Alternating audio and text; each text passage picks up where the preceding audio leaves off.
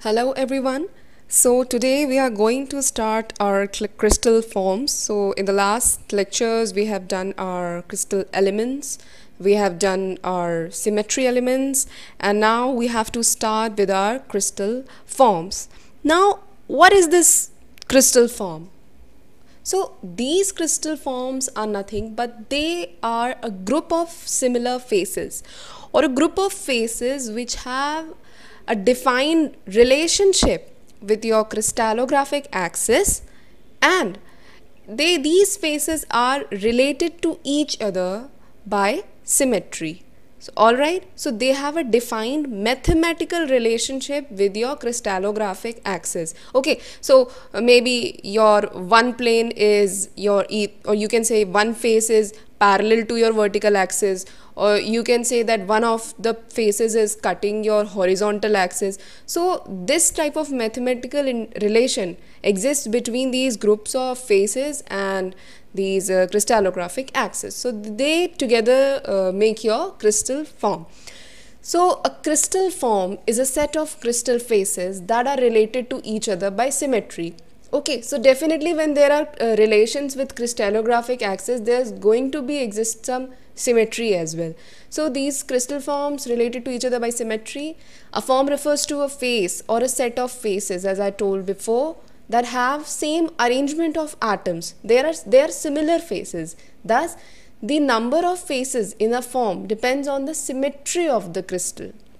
Every crystal system shows typical group or groups of faces developed on individual crystals, which besides occurring in an orderly manner show identical mathematical relationship with the crystallographic axis. Any group of similar faces showing identical mathematical relations with crystallographic axis make a form. Okay, so obviously minimum number of faces required to make a form are 2. Definitely you cannot make a form by one face. You need at least two forms, or sorry, at least two faces to make up a form. Okay, now let's look at the categories in which these forms are divided, or in which these forms are categorized. So before starting with our first category, that is simple and combination forms, let's have a brief look at these Miller indices. We'll be doing these Miller indices in the further lectures, but for now I'm just giving you a short introduction about this Miller indices because we are using it now. So this HKL is actually showing the relationship of one face with the crystallographic axis. For example, these are your crystallographic axis. If there is a plane which is cutting your B axis maybe and is parallel to your C axis, so how you will represent this one? How you will define this relationship that it is intersecting your B axis but it is parallel to your C and A? How you will represent this one? So for this representation we need these Miller indices. So if the general symbol for a face that cuts all the axes different lengths is HKL, and for hexagonal system it is HKIL. So HKL, a general representation, okay, of a plane or of a face who is cutting all your three axes is your HKL. Okay, for just for now only understand this one because we will be doing these Miller indices and everything in the further lectures. Okay, for now, so now let's move on to your first category, that is your simple and combination forms. Okay, so what is the simple form? When a crystal is made up of all like faces. Very simple. For example, if you have a cube, okay, in a cube you have all the squares, all its faces are square, they are like to each other, that's why it is a simple one. This is an octahedron shown here. See all the faces of these octahedron, these are all triangular, that's why these are your simple forms. Then you have combination forms. Combination, what does it mean? Combining two things together, okay, combining one or more things together, two or more things together. So in combination forms, when a crystal is made up of two or more simple forms, so when you combine two or more simple forms, so for example you have your triangle at one place, a square at one place, you have a triangle at one place. When you combine them, okay, so for example you have a prism somewhere, you have a basal pinacoid somewhere, then when you combine them you get a combination form. Okay, so more than two simple forms are combining to get a combination form. Okay, the next important one is general forms and special forms. Okay, so what are these general forms? Before starting this, let's just know what is your restricted and unrestricted forms.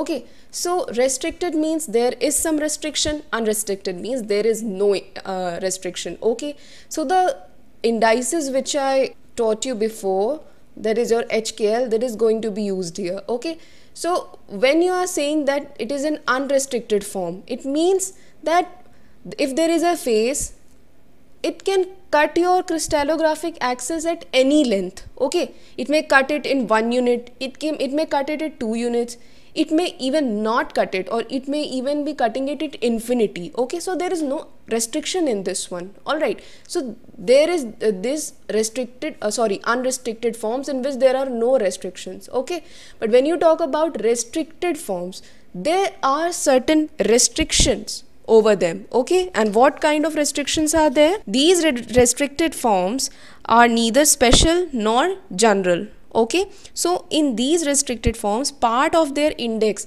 as I told you before, there are 3 H, K, L. There are 3 axes. Okay, one is cutting at H, one at X, and one at L. So a part of their index can be variable. Okay, you can variate them, you can cut it at 1 units or 2 units, but one of its index is fixed. Okay, that is, there is restriction in one of its index. So for example, in a prism, okay, L must always be 0. Okay, and in your trisoctahedra of cubic system, H must always equal to K. So there are these type of restrictions. So that's why they are called as your restricted forms. And when there are no restrictions, these are your unrestricted forms. Okay, now let's start with your general form. So this is a form in particular crystal class that is unrestricted in magnitude. So this general form can cut your axis anywhere. So the magnitude, so if there is a, okay, if it want, it can cut your axis as 1 unit. If it want, it can be parallel to. Okay, so there are no restrictions in the magnitude, okay, at which the face is making any intercept on your crystallographic axis. Okay, then you have special forms. Okay, so all other forms that may be present are called your special forms. Okay, apart from your restricted one. So it has the form symbol HKL. HKL means it is cutting your crystallographic axis. Every crystallographic axis the face should be cutting. Okay, in general form, what was there? It may intersect, or it may even intersect in infinity, but here there is a it should be intersecting each crystallographic axis at some point or other. Okay, only one possible set of value exists for the indices HKL.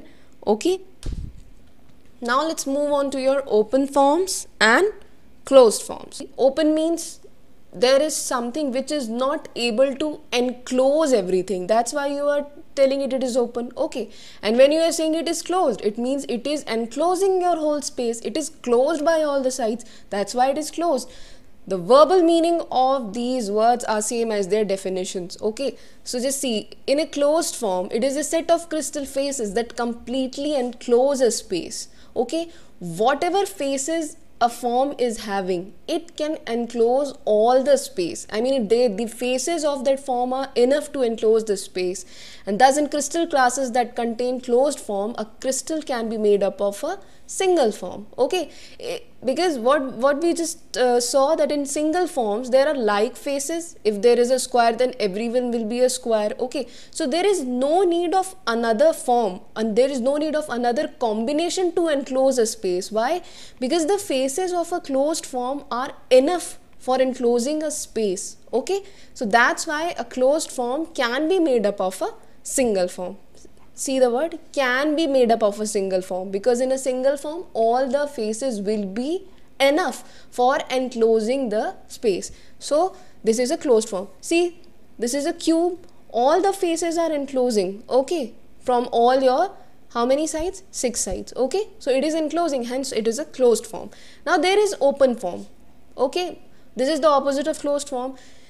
It means that in this form whatever the faces are present, they are not able to enclose the space completely. Okay, in an open form is one or more crystal faces that do not completely enclose the space. For example, your pinacoid. Okay, so in your pinacoid you are having two faces, only two faces are there. So are they able to enclose the space completely? No, because only two faces are present here. That's why it is an open form. See, these pinacoids, prism, pyramids, we'll be looking at another lecture. Just for now, understand this. In a form where the crystal is unable to enclose the whole space, there it is your open form, and where it can enclose whole space completely, that is your closed form. Now let's look at your holohedral form. So in this form, in a crystal system, it shows development of all the possible faces in its domain. Whatever domain it is having, there the development of all the possible faces is, for example, if there is an octahedron, in its domain all the 8 faces are developed in the crystal. That's why you call it a holohedral. And the most important thing in holohedral is that the highest symmetry in a crystal system is shown in your holohedral forms. Okay, whatever the highest symmetry is shown in the system, in that crystal system, the highest will be shown in your holohedral forms. Okay, generally holohedral forms develop in the crystals of highest symmetry in a crystal system. Such class of highest symmetry in a system is called its normal class. So in a crystal system, whatever class is having the highest symmetry, that class is known as the normal class of this system. Okay, now let's move on to your hemihedral forms. Okay, so in your hemihedral forms, what is happening? These hemihedral forms have the half of the faces which were present in your holohedral form. For example, in the holohedral form of octahedron, there were 8 faces. So in the hemihedral derivative of octahedron, there will be 4 faces. So hemihedral forms are the derivatives of your holohedral forms, and whatever faces are present in the holohedral form, half of the faces will be present in your hemihedral form. Okay, so it shows, as the name indicates, only half the number of possible faces of a corresponding holohedral form of the normal class of the same system. Why we telling it normal class? Because holohedral form has the highest number of symmetry. So in hemihedral, half the number of holohedral are present. As such, all hemihedral forms may be assumed to have been derived from your holohedral forms. A hemihedral form develops due to decrease in the symmetry of a crystal. So definitely, if the faces are decreasing, the symmetry of the crystal will also decrease. Okay, octahedron is the holohedral form, and tetrahedron, when only 4 faces are there, it is the hemihedral form of your octahedron. So octahedron is your holohedral form with 8 faces, and tetrahedron is the hemihedral form of your octahedron with only 4 faces. It has only 4 faces and occurs in crystals of tetrahedrite class of isometric system, which has a lower symmetry than the normal class. Okay, definitely it is going to have a lower symmetry as compared to your holohedral form. Okay, now let's have a look at this diagram. This is your holohedral form of your octahedron. You can have a look. There are your 8 faces. Okay, there will be your 8 faces, and when you come to the derivative of the holohedral form, this is your tetrahedron with 4 faces. Okay, so there will be your 4 faces. This is 1, this is 2, one will be at here. This is 1, that will be 2, and this will be your 3, this will be your 4. Okay, what I was telling you, there is positive hemihedral form. Okay, if this is your positive 1, you can have a same 1 conjured here too, similar to this one. Okay, similar to this one. If this is your positive, this is your negative. When you will combine both of them, you will get your whole octahedron. Now getting what is your positive hemihedral form and what is your negative hemihedral form. Okay, now let's move on to your hemimorphic forms. So at the beginning you had holohedral, then you just half the faces and you get your hemihedral, then again you half the faces of hemihedral also, and then you get hemimorphic.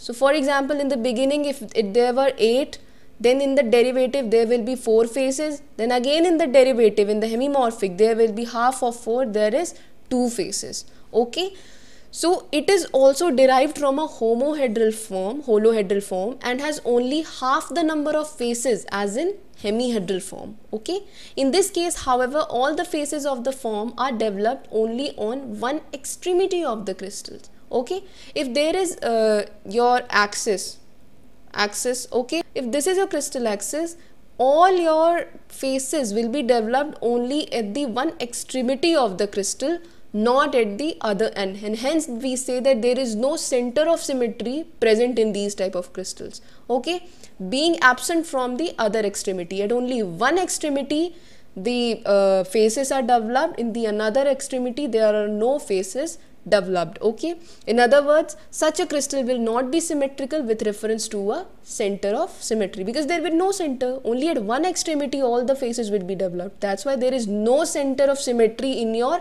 hemimorphic forms. Remember it. Okay, this is the example of tourmaline. Okay, you can have a look at the top and bottom faces and you will find that only at one extremity the development of faces has taken place. Now, another very important one is your enantiomorphic forms. So enantiomorphic forms, what is happening? It is composed of faces placed on two crystals of the same mineral, okay, in such a way that faces on one crystal become the mirror image of the form of faces on the other crystal. Okay, so what is happening? Two crystals are there and they are the mirror images of each other. Okay, so an enantiomorphous form is composed of faces placed on two crystals of the same mineral. If it is quartz, then both the crystals of quartz will be taking in such a way that faces on one crystal becomes the mirror image of the form of faces on the other crystal. Despite that, both are mirror images of each other, though having an identical mathematical relationship, and one form cannot be interchanged with its counterpart on the other crystal. Okay, we know that both are mirror images of each other. They have both identical mathematical relationships, but if you are willing to change one form of your one crystal with the another, that is not possible, as right hand and left hand having similar relation to the body axis are not interchangeable. So is the case with enantiomorphous forms. Okay, the forms and the corresponding crystals showing these forms are referred as left and right-handed. Crystals of quartz show best developed enantiomorphous forms. Okay, have a look at this quartz crystal. This is your quartz crystal. This is one, your A. This is your B, or you can call it as your left one or your right one. These are two different quartz crystals. You can have a look.